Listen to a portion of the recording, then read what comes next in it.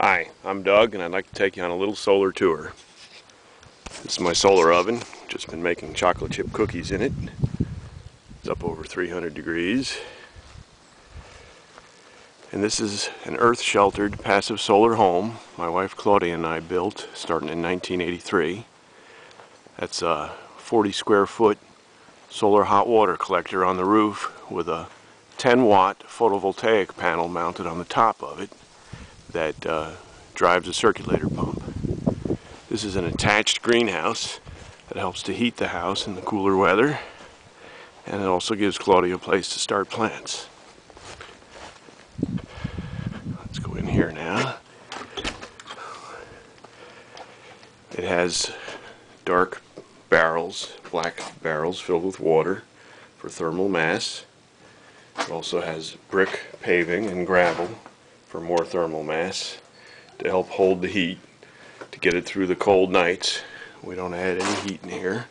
It also has an exhaust fan to blow warm air into the house when we want it to. And here's one of my original batch solar heaters.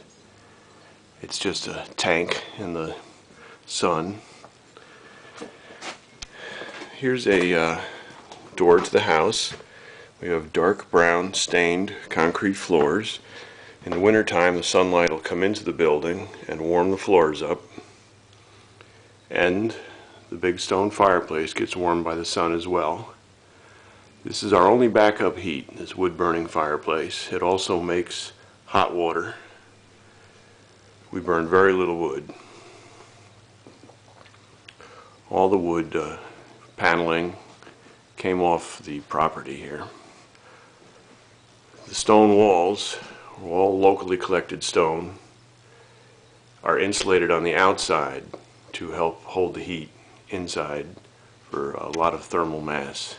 We have 9 large windows all facing south. The overhang shades them so you get no sun in the summertime, just in the winter. In the wintertime, the sun will come all the way to the back of the building. We're looking at the north wall now, which is 7 feet underground. It's 16 inches thick and buried completely to where you can walk around behind the house and step up on the roof.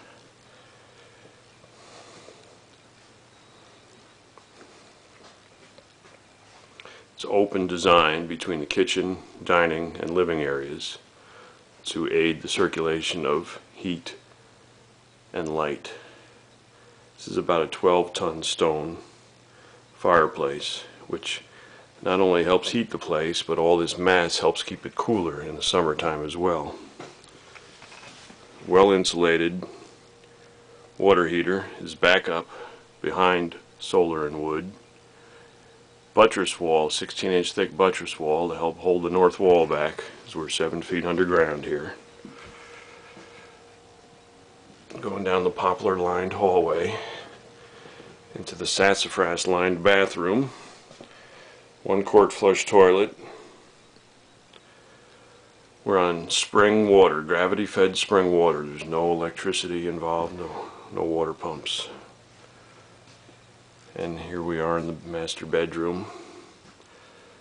That's the east facing wall. There's our only east facing window, and you get an idea of the thickness of the walls by looking at this sill.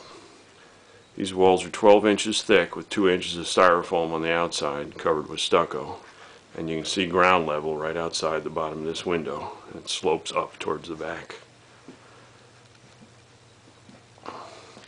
These are cedar cordwood walls. Try and give you a better view of that. Not actually my favorite method of building, but it's attractive and low cost if you don't count labor. And they are labor intensive.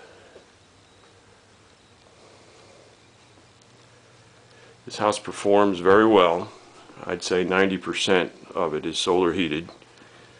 We built it for less than $10 a square foot starting in 1983. It heats itself well and cools itself well. We have here thermal shades, insulated shades, to help hold the heat in the wintertime. It's double bubble pack radiant barrier Reflectix. There's the device for it. It's just simply a string wound around a dowel, and you can pull that shut, and it definitely tightens up the windows for winter nights. Let's go outside again through the greenhouse.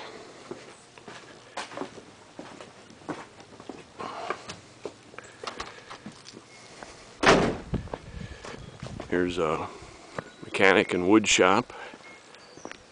There's a gravity solar water heating system and a solar air heating system for the studio.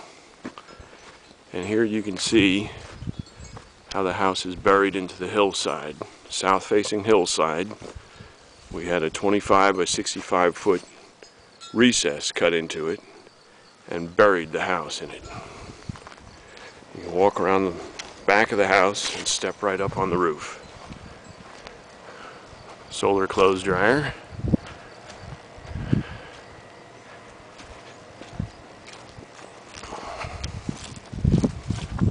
Try to use locally available free materials whenever possible.